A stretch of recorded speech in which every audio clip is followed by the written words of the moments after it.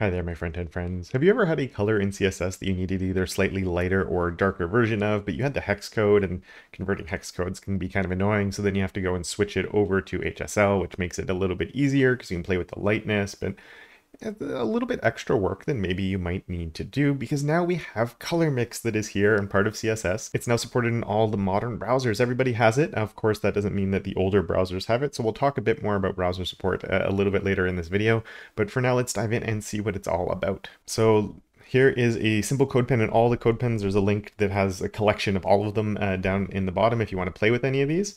But I just have, for now, 3 divs set up. So we're going to look at a few different examples here because it starts off really simple and there's a lot of interesting and weird and cool stuff you can do with this. So starting with this, you can see I have the 3 divs, but we have 2 blank ones on, the 2 ends here are empty. And so we can come on this first one here and let's go with a background color. And of course, how do you even like modify the purple keyword? Normally, you wouldn't be able to do much with that, but we can with color mix, where I can come in and make changes to this color. So we can start off, and the first thing that's a bit weird here is you do have to say what color mode you're going to be changing it in. We'll talk more about this in a little bit, but for now I'm just going to write in oklab, and we'll sort of talk more about what that actually means a little bit later, but we're just going to sort of throw it in right now. And I'm going to say we're going to mix purple and white. Now we get a perfect mix of purple and white right there, and let's get a darker version over on this side, and I'll move myself just so you can see it a little bit better. And let's copy this one here, paste that one in, and on this side we'll mix it with black and we get a darker version of it right there. Now I just used this purple keyword that's right here, but if you wanted to, what we could do is you can do this in different ways. So let's come in here with a root, and I'm going to just create a base custom property here, and we'll put purple right here, just because it's going to help us sort of play around with things a little bit. And I can replace all of these, so we'll select all of them and we can replace them all with a var of base, just like that. So we'll use my purple still. So let's just come here and say it's going to be a lime green instead. So we have another color, and we'll see those colors come through, mixing with white, the lime green itself, and then of course mixing with black on that side. Now right now what I've done is we've put in a base and we put in a white. So it's just taking 50% base and 50% white, and it's mixing the two of them together. But you might want something that's a little bit more along the line. So here I've looked at an example where we're actually having 10 total divs, or I think it's 9 total divs. So we have the middle, which is our purple once again. And then here we have on this side the mix to the lighter, and on that side the mix to the darker. But what we can do with this is you can define percentages. So what we can do is we can actually say this is going to be 10% of my base color and the rest of it's going to be white. And then we can come on this one and say that one's going to be 30% of my base color mixed with the rest of it being white. So it's 70% white. This one could be 50% of my base color mixed with white. And then we could even say 70% of my base color and have the rest of it mixed with white. So we're sort of moving along on our way, and you'll notice here before 50% is the default. So this one, we don't actually need to include it. We're just doing a mix of our base color with our white right there, but we can put the 50% if we want. And of course we can do the exact same thing down on this side, but with our blacks. So on this side, it's going to be, we'll start with our 70% of our color mixed with a bit of black, a 50% mixing with black, 30% mixed with black, and then a 10% mixed with black. And we start to get a little bit of a color scheme that's coming in, though you will see at the extreme levels we're getting really dark there. The difference between them isn't very much. There is a small little difference there, but we're getting like the 10 to the 30. It's not a lot, but we're going to see that there's some options there as well. But a few things that I want to mention when you're putting in these percentages is you can actually do percentages. By default, it will try and be 100%. So this is defaulting to getting to 100 because we've only given it 1. It just assumes black is the other 30%. Let's go over to this first one just because it's going to be a little bit more obvious with the white. So we have 10% and then we have the rest being white. So what happens if I actually came here and I said this is, I don't know, 25%, just so we can change, or yeah, we'll do 20%. And then I came on my white and I said this is 100%. What's it, how is it going to treat that? And it's just going to scale things down to get to 100% maximum because we cannot mix colors more than 100%. So it knows that it can't go past there. So, there will be a slight difference between an 80-20, just because we are saying the proportion of white is higher if this is at 100%, but it's going to scale things down to be a total of 100%. But another thing you could actually do is 20% and 20%. And what that's going to do is actually make it transparent. We're adding the alpha value in because we have a total of 40%. So this would be the same as a 50% mix, but with a 40% alpha value. So that could be an interesting way that if you need transparent color, you could even bring that in. And even, I guess we could just do a 0% here at the end. And, I think it's a complicated way to add transparency to something, but it's an option there where you could come in and actually, you know what? I haven't tried. What if we only did one color? It doesn't work. I didn't think so. We do need to have two values in there for it to be considered valid, but we're basically getting the purple keyword here at 20% alpha value by doing a 0% white. So I think in that case, there's probably easier ways to work, but it could be a way that if you're stuck with a hex value somewhere and you need to add transparency to it, I guess this could work. Now, one thing I did a little bit quickly, and I said I was doing this fast, is talking about this oklab that's right here. And there's a lot of different color models in CSS now. There's the ones that you probably know. We have hex codes, which actually are RGB. So we have our sRGB is the color mode when we use RGB. We have HSL. We now have LCH. We now have lab. And with lab, like I could actually switch this over to lab. Or I could switch this to LCH, and there's also hue, whiteness, blackness is another one. So we have all these different color modes, and you might be going, well, who cares? Why do I need to specify? And the reason we need to specify is when we're mixing them, it's going to change how these mixes happen depending on the color mode that you're using, which can seem a little bit weird, right? But you can see here the oklab at the top versus the oklch, and this LCH, when it's going to the whites, is actually getting really pink. And we're going to the darks, we're getting dark.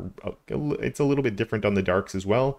The hue, whiteness, blackness, I think it is also doing something a little bit similar. sRGB is very similar to the oklab.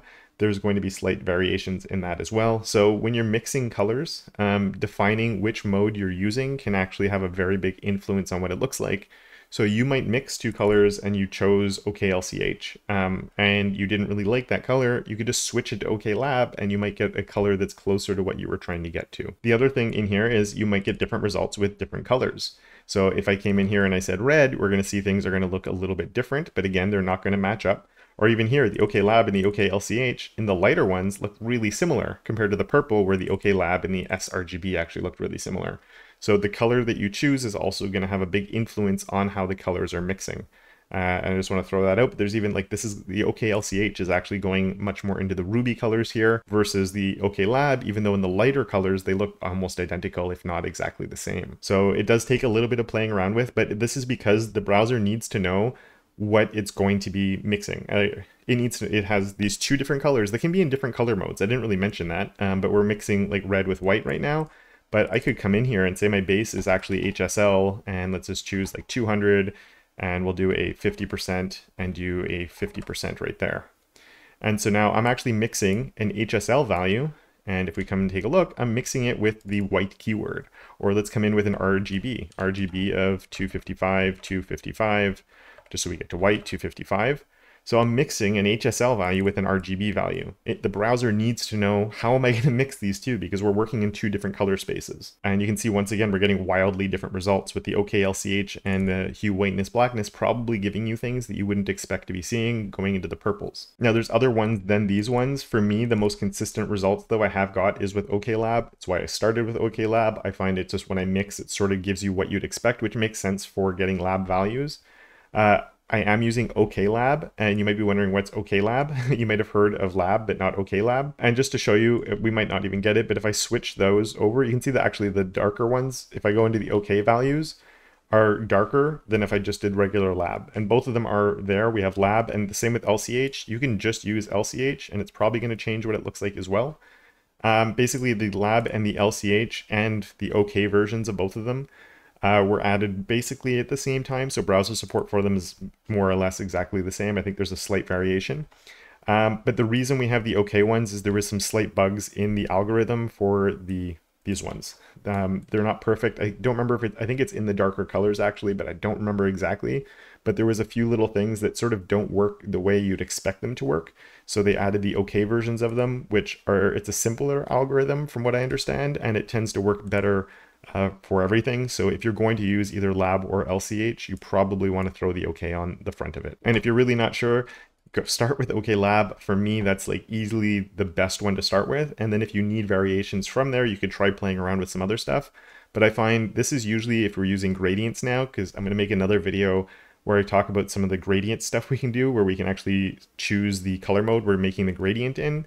That's where these come more into play. With just color mix, I find most of the time oklab is perfect, so you don't have to overthink it too much. And there's more than the ones I'm just showing here. This is sort of like the main ones that we're taking a look at right now, but if you do want to see more of them, I'll put a link down below. There's a few links actually to articles down below that really helped me put this video together, so I definitely would recommend checking them out. One of them by Adam Argyle on the Google Chrome developers blog that is excellent. There's the MDM article as well. And again, if you want to play around with this as well, the links to these CodePens are down below too. Let's get into another thing that's kind of weird and took me, I was like, what's going on here? But this is, you can actually specify the direction that the colors are being mixed in. Might be saying, what are you talking about, Kevin? So here I have a color 1 and a color 2. I have a purple and a cyan, and I'm mixing them to get this color that's in the middle. And if we come and take a look, you can see that I'm actually doing something a little bit different here where I'm saying shorter hue. So we have our color mix, and actually if we just did this in LCH, just because I decided to use LCH, it's going to look exactly the same because shorter is going to be the default. So when I say shorter is the default, what are we talking about? Shorter, longer, anything like that? What is this? So if we look at a color wheel and we're doing my sort of a purple into over here, if we're mixing the two of them, the shorter is going around the wheel the short way. So we're going from here over to here, and we're sort of getting the middle value between there. If I said that it's 70% of this color and 30% of that, it's going to sort of be 70% of the way over this way. Or if I, the other way around, I want 70% cyan, it means it's going 70% over this way instead. The one thing that's important here is this isn't available in every color model either. It's only available in the cylindrical color models. So like this is, if you're using HSL, we have the degrees 0 to 360. We're going around a cylinder basically. Whereas if you're doing RGB, it's like this, where you have red on one axis, blue on the other, and green on the other way. Lab is also another one where it's more of a square on how it works. With the 3, the lightness, and the A and the B, I don't really understand how lab works, but whatever. I know it's the one for math purposes that is often used for color conversions. It's sort of the middle ground if you're going between different color models and stuff. But yeah, this is like this cube. So because it's a cube, with black would be like the far side that we can't see right now.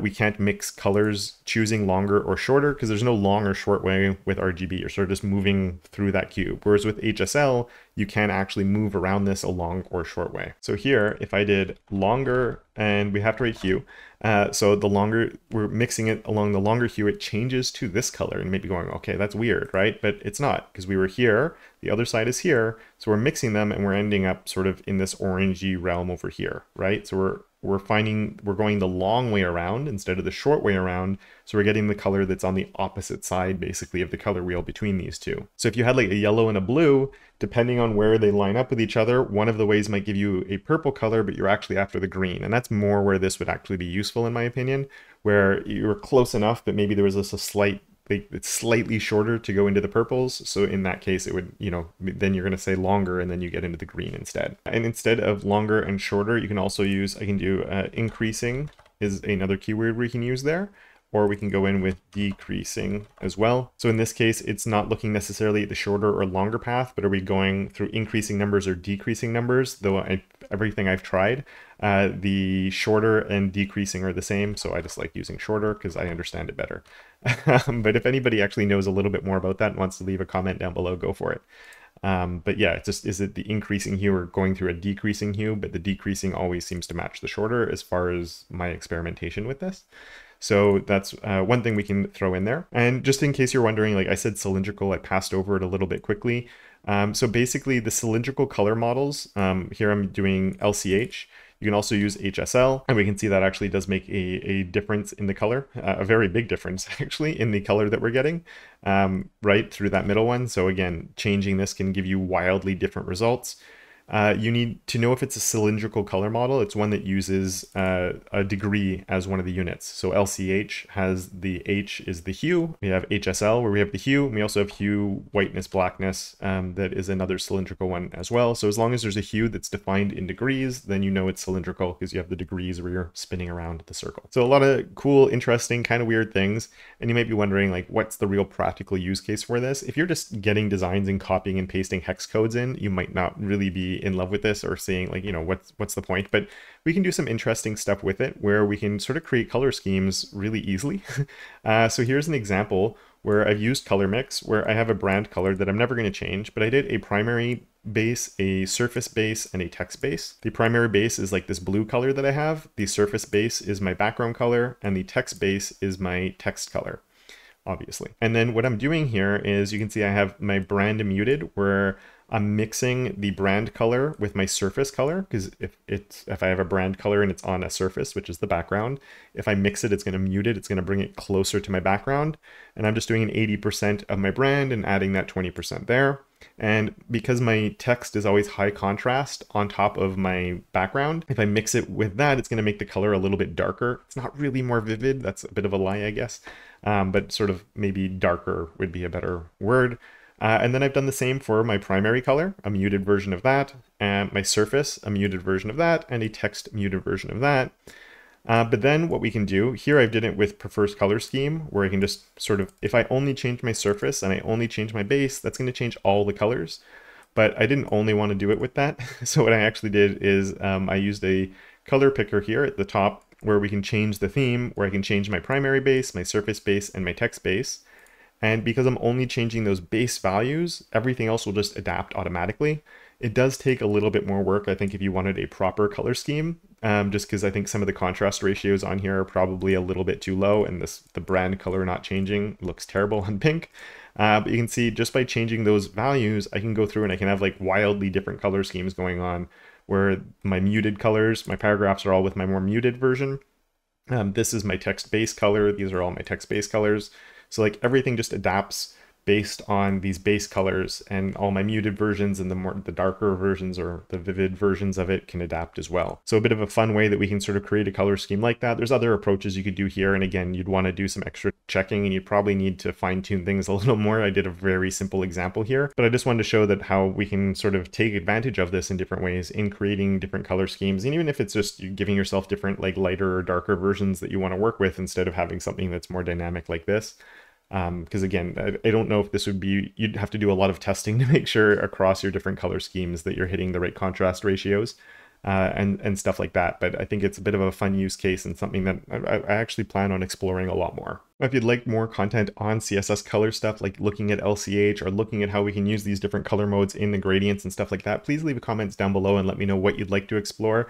If you have any additional insights or anything like that, also leave comments down below and let me know, if you know what the difference between the decreasing and the shorter is, for example. If you're just looking at sort of simplifying your color schemes too, and you're doing a little bit of your own work and you have trouble with color schemes on websites, I have a video that is right here for your viewing pleasure that could really help you out on like the simplest way to make a nice color scheme when you don't have like a design that you're working from. You're trying to do a bit of a personal project or your own thing. That should help you out. And with that, I would like to thank my enablers of awesome, Johnny, Tim, Simon, Michael, Enrico, James, Andrew, and TTLLD, as well as all my other patrons for their monthly support. And of course, until next time, don't forget to make your corner of the internet just a little bit more awesome.